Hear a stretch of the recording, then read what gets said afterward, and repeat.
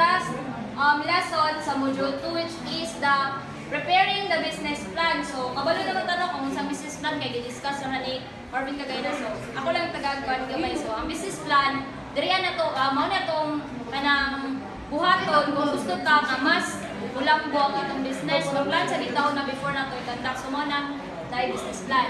So, the objective of this lesson is to be able to discuss the major components of a business plan. So, the major components of a business plan are the following. So, una, the introduction and the general background of the project. Number 2, the marketing plan. Number 3, the production plan. The 4th is the organization and management plan. And the last is the financial plan. So, ang una is the introduction and general background of the project. So, kabalo na magkadaan na introduction, nadihatanan ang general background about sa imuhang project. So, kinahanglan nato ni siya kanang karuhon ba para sa pagtanaw lang sa introduction. So, kabalo na kung unsay about sa imuhang business. So, dapat na sa first nga part is the name of the business. So, dili mo sikat imong business, di mo lang mo yung business kung wala gitay pangalan. So, kinahanglan nila nato i-identify kung unsa niyo ang gusto nga. Yes, identify niyo ang name sa inyong business din.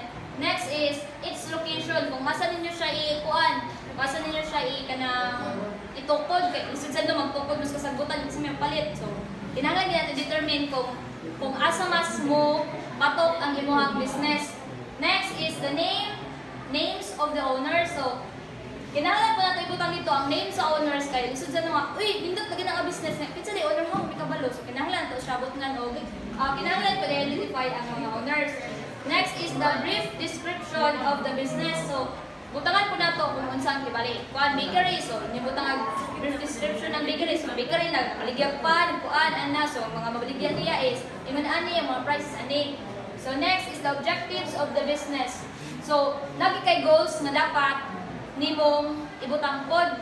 Gusto ka nga, kani imuhang ang goal sa imong business is kanang ma-provide ang needs sa mga tao. So, ibutang mo dito, gusto ka nga. Moni mulang po ni siya nga, moni kanang pinakasikat na bigay sa tibok kalibutan. So, ibutang nimo sa imong objectives. So, the next part is the marketing plan. So, entrepreneurs must kanang consider kung unsang existing na situation sa ilang market. So, morning una is study the existing situation in the market. Muna siya ang mga kanang mga competitors nimo nga naa na sa business, naa na sa imuhang daan. So, ibali inyong i-identify kung unsa nga mga business ang naa. Ibali nanay mga printing stations, mga kuan, mga kalaban nimo, competitors nimo. Then i-analyze po ninyo kung unsa ang mga product o services ang ilang i-offer para makapalupog ka kung unsa ang imuhang buhaton. Then ilang mga promotional plans, ilang mga pricing strategies. So, kinahanglan nimo siya i-identify. Next is estimate the supply and demand. So, kinahanglan ko daw nimo i-estimate ang supply and demand para dili ka malugi. Ang good daw nga business is manubra ang demand, kuwang ang supply. Kudo nang mo nagibutang sa kuan niya. Kung manubra daw ang imong supply, then gamay ra ang demand, so dili daw na siya good nga business. So, kinahanglan mi daw nga mas mulabaw ang dili, mas mulabaw ang demand kasi sa imo ang i-produce. So, next, prepare the detailed marketing plan. So, i-prepare nimo ang detailed marketing plan nimo nga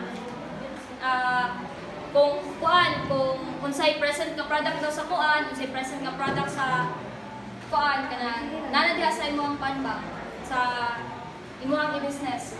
Next, the target market. So, mo ni siya ang sulod sa marketing plan. So, the target market. So, kinsa man imong mga target market sa imong business? Mga kuan ba, mga babae lang ba tanan or mga lalaki tanan? So, yan na siya.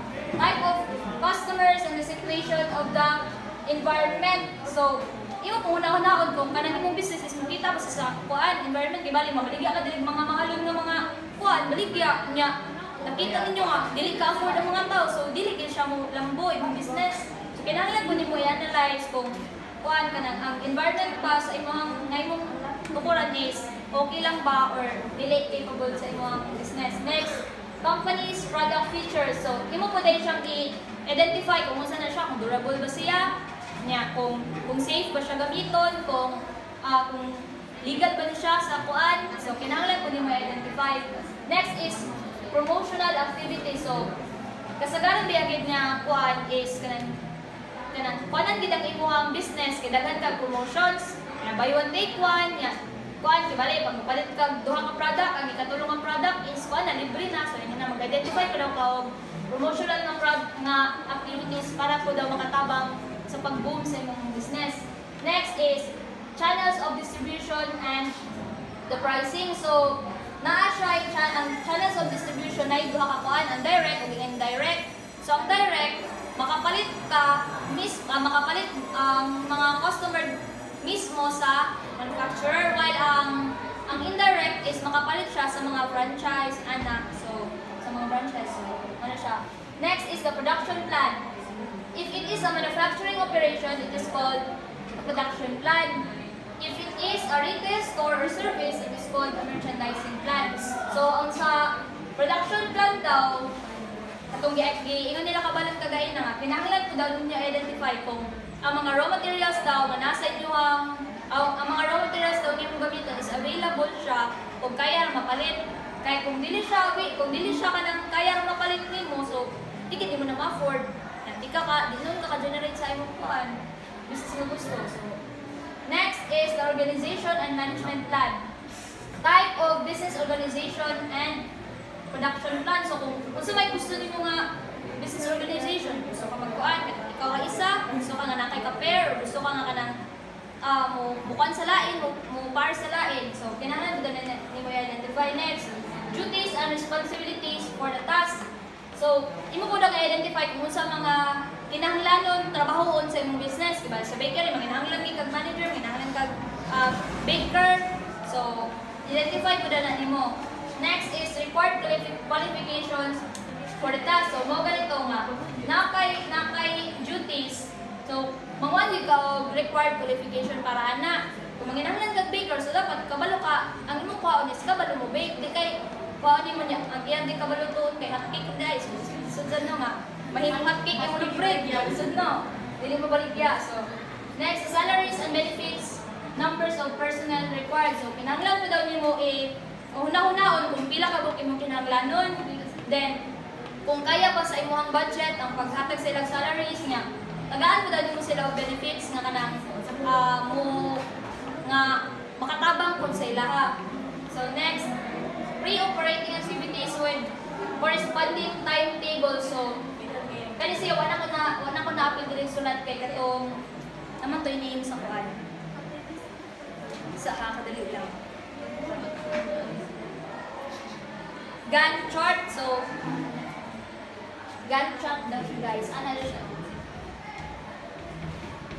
Gantt chart. So, ang nasa Gantt chart is katong mga activities nga imuhang kanang pre-operating activities bitaw. So, bali, una kay purchase of material. So, paano siya?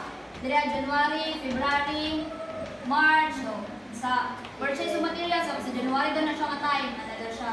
Next is kanang mangita daw mga employees.